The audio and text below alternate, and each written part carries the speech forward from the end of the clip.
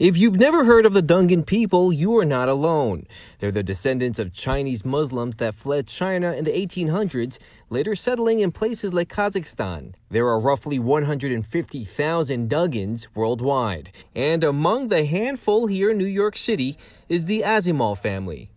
With the goal of introducing the unique Dungan cuisine to the United States, the family opened up Lagman House in 2018 in Sheepshead Bay, currently the only restaurant of its kind anywhere in the country. Living in the diverse New York, you have everything here. You have every single possible culture and food.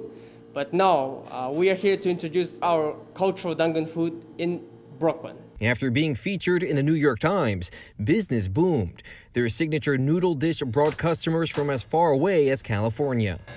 But that success short-lived after the COVID-19 pandemic forced them to shut down their dining room. A GoFundMe page now set up to keep the Lagman House, a cultural doorway to a vanishing people above water. This business is everything for my family. We put our dedication, lives into this restaurant and hoping that we're gonna bring something out of this. The Asimov family vows to stay open, serving the community they now consider part of their family.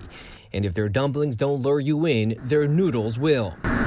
The extensive process to make them is a long one, but well worth the wait.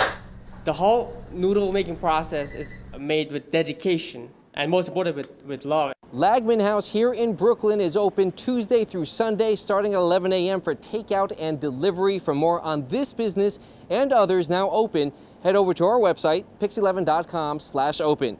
In Sheepshead Bay, I'm Andrew Ramos, Pix 11 News.